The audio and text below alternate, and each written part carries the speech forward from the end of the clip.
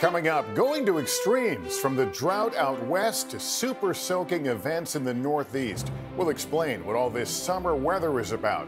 Also ahead, Dr. John will be here with a few tips for kids heading back to school. Plus, Playdate. This sea otter is having a ball. We'll explain. Then this panda is marking a milestone. We'll head to Washington, D.C. for the celebration. And teamwork. These two kids have come together to work on a special project that has brought their communities together. I thought it was just really cool and inspiring, so it could inspire a lot of other people. The story just ahead. This is NBC Nightly News, Kids Edition.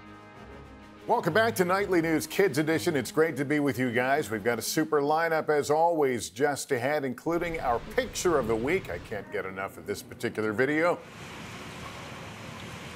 Plus, I'm really excited to share this sweet story about two youngsters we profiled here on Nightly News Kids Edition who recently joined forces to help others. We've got their story coming up in just a few moments. But first, we begin this week on the weather front. Here at home, folks across the United States have experienced some pretty severe weather, from wildfires burning in the west amid drought conditions to flooding this week in places like Tennessee and also in parts of the Northeast.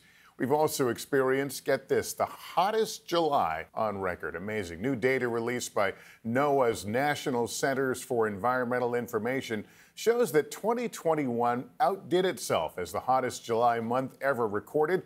And our friend Dylan Dreyer tells us more. As temperatures soar, we start to see more extreme climate events, frequent heat waves, and extreme droughts, all due to climate change. What exactly is a drought? You're probably thinking dry, hot, no water. A drought is a shortage of precipitation, such as rain or snow, over a period of time. You know those big H's and L's we put all over the weather maps? Well, the H stands for high pressure, and it means lots of sunshine and dry conditions. But unfortunately, out west, that high has been locked in place for far too long, and that means way too much sunshine and dry conditions and not nearly enough rain.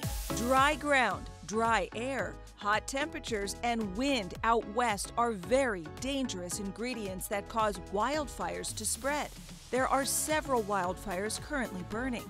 Also, without water, farmers can lose their crops, your fruits and vegetables can get more expensive, and rivers and lakes may dry up. Almost all of California right now is facing serious drought conditions. Throughout the country, we've already seen heat waves. Heat waves typically happen in the summertime. A heat wave is a period of abnormally hot weather lasting more than 2 days. The actual definition of a heat wave, though, depends on where you live. For example, in the Northeast, a heat wave is 3 days or more at 90 degrees or higher, usually paired with something we call humidity, a measure of moisture in the air. All this extreme heat can impact our infrastructure, from cracking roads to straining our electrical grids. For those of you on the East Coast, you may ask, why does the heat sometimes feel so uncomfortable? Well, when your body tries to sweat when it's humid, there is so much moisture in the air that your body can't evaporate the sweat as easily. That's why it feels hot and sticky. For those of you out west, it may feel hot and dry. Your body is constantly trying to cool down, so when you sweat, the sweat is constantly evaporating. But that leads to a higher risk for dehydration. Dehydration is when your body overheats and doesn't get enough fluid. You can increase how much fluid you get or how much water you drink, not just by drinking water in a bottle, but you can also choose fruit that has a lot of water in it. For example, watermelon, as well as different vegetables that can have a lot of water in them. To stay safe this summer, Dr. Azar says it's important to stay hydrated. Stay hydrated, dress lightly. That means lightweight, light color, and one layer, and cool off as much as you can. Jump in the sprinkler or jump into the pool. All right, Dylan, thanks very much. Now let's get to another story we continue to follow on this program. That's the coronavirus, of course. New cases continue to rise across the country. This comes as more kids are heading back to school. And there's news this week regarding the Pfizer vaccine. And here to answer your questions is our pal, Dr. John Torres. And Dr. John, before we get to the viewer questions this week, what should kids keep in mind as they begin to head back into the classroom, for many the first time in a really long time?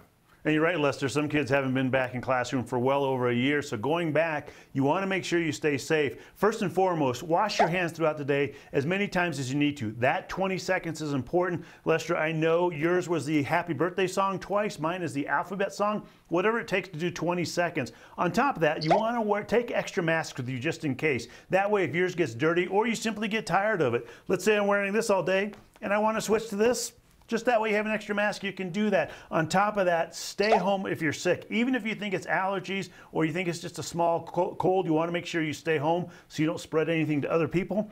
But most importantly, Lester, have fun and play with your friends. That's important. All good advice. And also, we got word this week the Food and Drug Administration has granted full approval of the Pfizer vaccine for the coronavirus. Can you explain what this means? Because we've been hearing about the Pfizer vaccine for a long time. Right, and the Pfizer is the first one to get full approval. The other vaccines are probably going to get it in the months to come. But what this means is the FDA looked at all the information for 6 months after people got the vaccine. They studied it in tens of thousands of people to make sure it's safe and effective. They went to the manufacturing plants to make sure those are okay. And they said, okay, now we're sure we want to give it a permanent approval, which means you're going to see it in more places. You're going to see more people making sure they get the vaccine and more companies making sure that their employees get the vaccine. But the important thing to remember is this is for 16-year-olds and above. For 12 to 15, it's still at emergency use authorization. And for under 12, they're still working on it. All right, let's get to our viewer question this week. Take a listen. Hi, my name is Aaron Washington, and I live in Bowie, Maryland. And my question is, what happens if you put a vaccine for people over 12 years old into a person that is under 12 years old? Bye. I love Nightly News. Thanks. We're glad you're watching. That's really kind of a follow-up to what we were just talking about, Doc. Yeah, Aaron's got a great question. And a lot of people think, well, why can't I just get the adult dose and put it into kids? If it works for adults, it should work for kids. But we learned in medical school, when I was going through and learning about medicine, that children are just not small adults. In other words, you can't just give them the same thing you give adults. You have to do special testing. More than likely, not much would happen if you gave them the adult dose, but we don't know for sure. And that's why they're doing the trials. And they're doing them in groups. So 5 to 11-year-olds, and then they're going to smaller children, 2 to 4-year-olds, to make sure they're safe, and then 6 months to 2-year-olds. It's important they test them in all those age groups to make sure it's safe and effective for them before they authorize them. All right, Dr. John, thank you as always. You bet. All right, now let's switch gears and turn to a very special celebration. You may remember the giant panda cub we introduced you to, I think it was last August at Smithsonian's National Zoo. Well, the little guy just turned 1. So, the cub celebrated with a panda-friendly birthday cake. Happy birthday. And in keeping with the cuteness theme we've got going, here's my favorite picture of the week. Check this out. This popular sea otter in Japan is gaining lots of attention thanks in part to her playful ways. You can see her playing with all sorts of things. Looks like she's having a ball. The aquarium says they are letting the marine mammal play with various objects for the sake of her well-being, so you gotta love it. Finally, in our Inspiring Kids series, we highlight the power of teamwork. 2 kids we featured here on this program have decided to pair up on a special project that has brought their communities together. Our friend Kristen Dahlgren has the story. They say teamwork makes the dream work, and 2 young heroes are proving that to be true. Just want to tell you thank you for supporting me all the way through this project, and I had a really great time doing it. I'm so excited, and it's been so much fun working with you, so thank you. A few months ago, we met 13-year-old CJ Matthews in Georgia, the founder of Blankies for Buddies. He gathers and donates blankets and activity bags to kids who are homeless, sick, or in foster care, inspired by a thought. What can we do to make anyone comfortable? We said blankets. Blankets are warm, they're soft, and they're comfortable to be in. What we would do is we would donate blankets to anyone who needed comfort. There's a lot of caps that we have gotten so far. And then there's 12-year-old Sammy Vance in Indiana who turns bottle caps into benches. I love them. Isn't that amazing? In hopes of brightening communities with buddy benches. A buddy bench is a place for when someone is lonely. To connect people who feel lonely. A mission with many goals. It would be helping the environment, helping friendships, and also bringing the community closer together as we collect the caps. Though cities apart, the teens recently partnered up on a special mission. The two young leaders worked together to collect bottle caps and raise money to build a buddy bench in CJ's community.